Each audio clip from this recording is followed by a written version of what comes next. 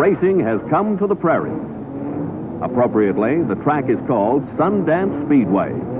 Once an airfield, it has become, in the brief span, one of the important car racing centers of Canada.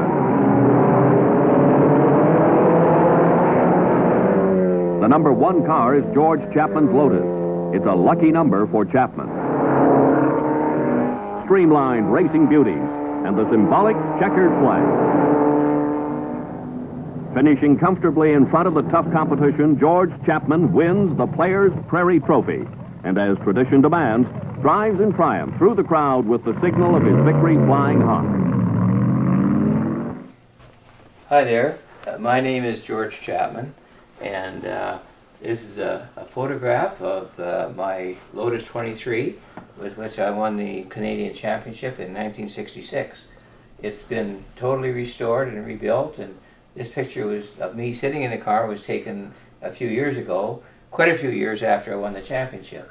The picture up at the top is out of a Road and Track magazine, and of course this is the steering wheel from the car itself. When I sold the car, I decided that I wanted to keep a souvenir, and so I took the steering wheel off and put an aftermarket steering wheel on for the gentleman that bought it.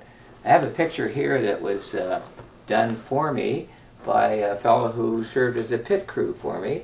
He followed me around to the various races, and we worked together, and he eventually became an artist, and that was the result of his efforts. A little something for me in appreciation for my winning the championship and for the friendship that we developed over the years.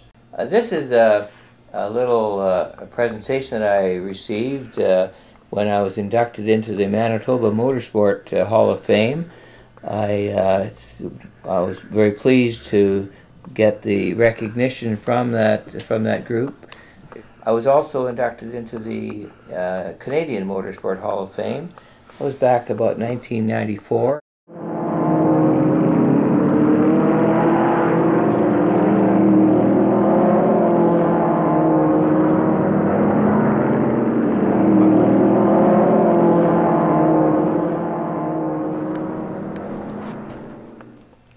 I've got a picture here that was presented to me quite a few years ago. I was the national president of the governing body of motorsport for Canada for a period of 6 years, and this was given to me in appreciation of some of the work that I had done for the organization.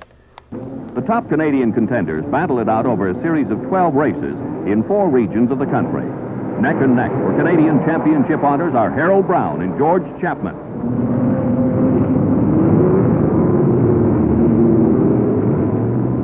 With the controlled jockeying done, the race is flagged on its way.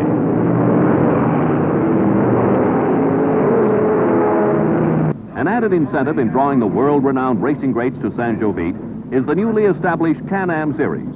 The 6-race series is the richest ever devised on the North American continent. The total prize money, over $250,000. Ready for the start, to fortune and fame, or fury and frustration.